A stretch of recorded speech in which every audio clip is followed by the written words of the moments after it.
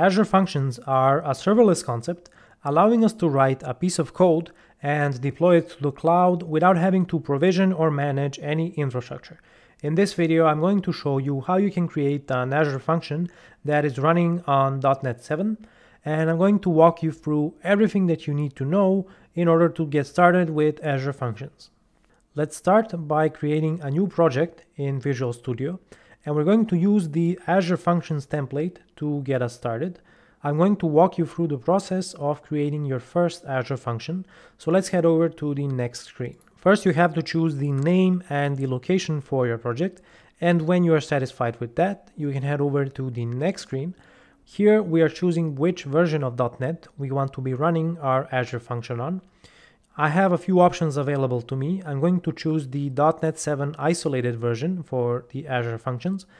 Isolated Azure functions are available with the version 4 of the Azure Functions runtime, and this is the latest version that is supported by .NET 6 and .NET 7, and you can also run it on .NET Framework if you want to, but I'm going to use .NET 7 for this example. The next thing that we have to choose is the trigger that is going to execute our function. So there are many triggers to choose from, such as the blob storage trigger, the Cosmos DB. You can even add RabbitMQ or Service Bus triggers. I'm going to start out simple, and I'm going to choose an HTTP trigger because this is going to allow us to test our Azure function. So I'm going to choose that. I'm going to enable Docker, and for the authorization level, I'm just going to set anonymous because I want anyone to be able to run my Azure function. And if I'm happy with this, I can click create, and let's see what we get. So this is what we get out of the box with the Azure Functions template. We have one function with an HTTP trigger. Let me just format this a little bit better so you can see what's going on. So we have this file which represents our Azure function, and inside of it we have one method with an HTTP trigger defined, and this tells the Azure function when it needs to execute. You have various triggers available. I'm using HttpTrigger here because it's the simplest one to showcase. Let's see what else we have with the HttpTrigger. We have the authorization level, which we set to anonymous so that anyone can call and trigger our Azure function. Then we have get and post here, which tells the Azure function which HTTP endpoints are supported when triggering this function. And another argument that you have access to that is invisible here, and I'm going to show you right now. You can access the route by setting the route property, and now you can define a specific route that you want to assign to your Azure function. So let's give it a route of walkthrough, and this is going to define the Azure function at this route. Notice that we are getting the raw HTTP request data. We can use the HTTP request to create an appropriate response, in this case a 200 OK response.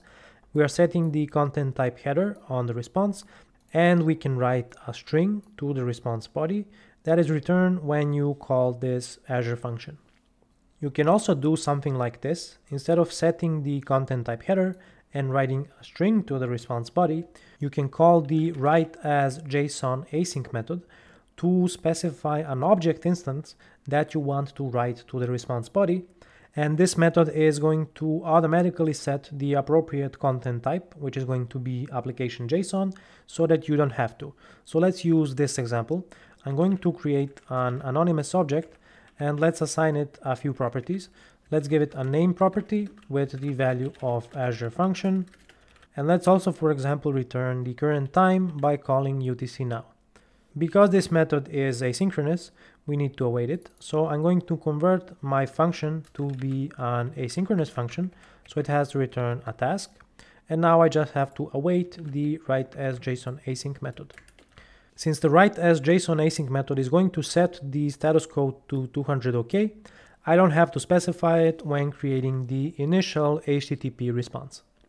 Notice that we have a function attribute decorating our method, and this tells the runtime that this method is actually supposed to be an Azure function, and this name here is just a unique identifier for your Azure function. It can be anything.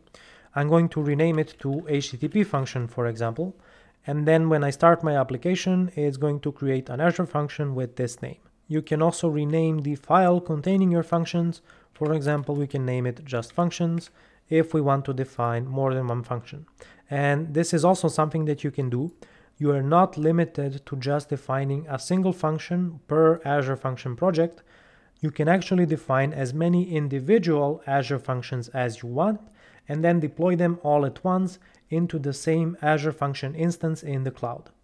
So for example, if you have a simple web API with just a few endpoints, you can define these endpoints as HTTP-triggered Azure Functions and deploy them all to the same Azure Functions instance.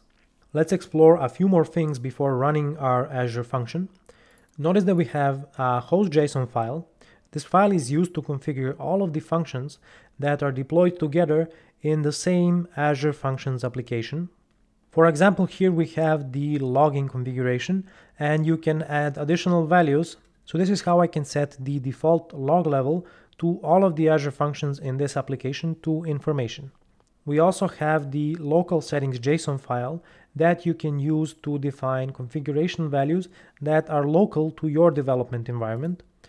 You should define your custom configuration values inside of the values section. So if I want to add a custom configuration value, I would do that like this, and I can assign it some value. If you need to define connection strings, you can do that either inside of the values section, but you won't be able to use the getConnectionString extension method on the iConfiguration interface. So to be able to use the getConnectionString method, you would have to define your connection strings inside of their own configuration section. So something like this. You can say connection strings, and then you can define the connection strings that you need.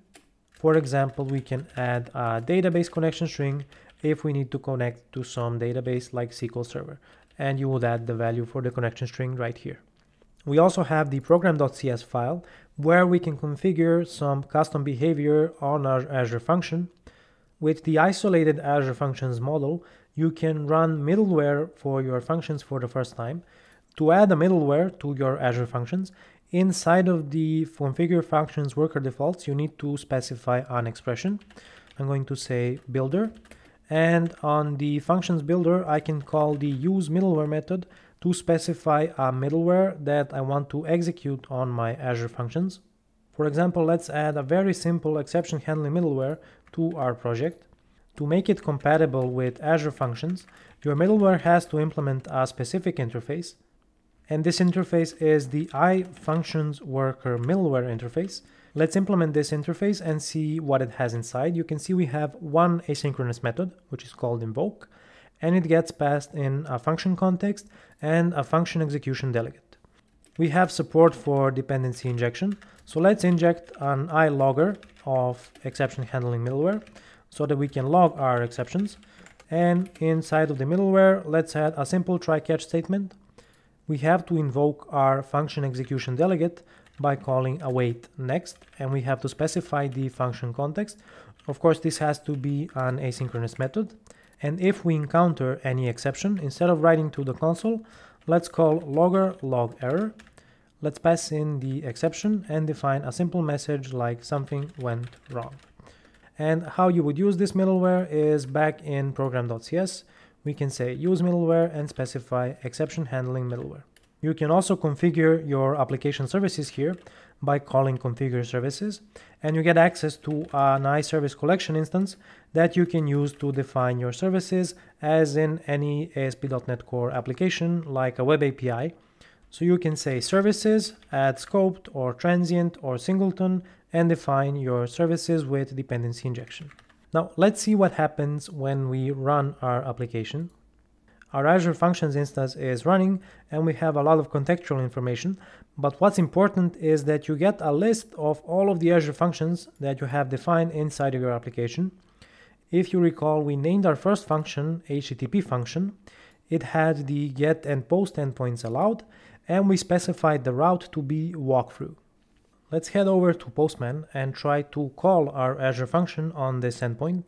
I already prepared a GET request, and if we send it, you can see that we hit the breakpoint inside of our Azure function, and we can debug it normally in development environment. And this is really great when you are still developing your Azure function.